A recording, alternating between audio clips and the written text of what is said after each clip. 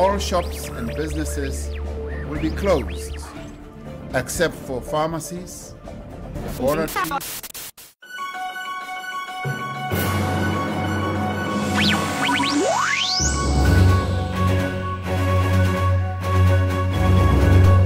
to all students out there, let's make this lockdown work for us. Get the best grades possible. Do the right thing. Stay at home. And let's beat this virus. Thanks.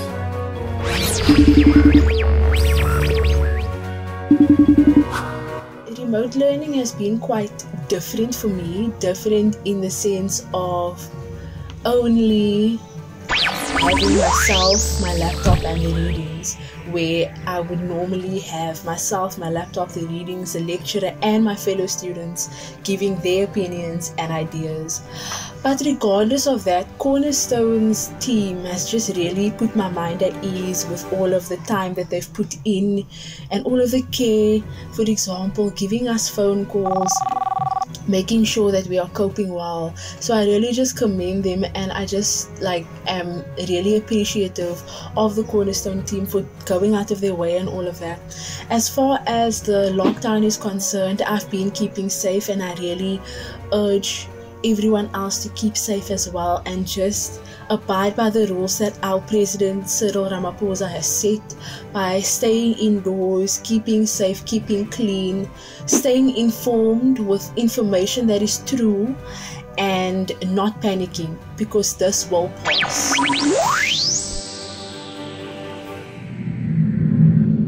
I am staying at home because it matters to me. I am doing it to protect myself, my family, my friends, and those around me. I am doing this because I will not be a part of making this virus live forever.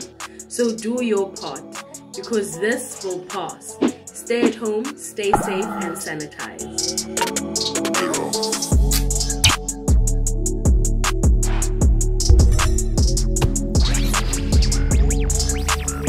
As a third-year student, it has been extremely difficult working from home without the necessary resources. Therefore, I am grateful for the additional care displayed by student services. Thank you for assisting me with the necessary resources so that I can work effectively from home in this critical time. Let us all become active citizens in flattening the curve. Stay home, stay alive.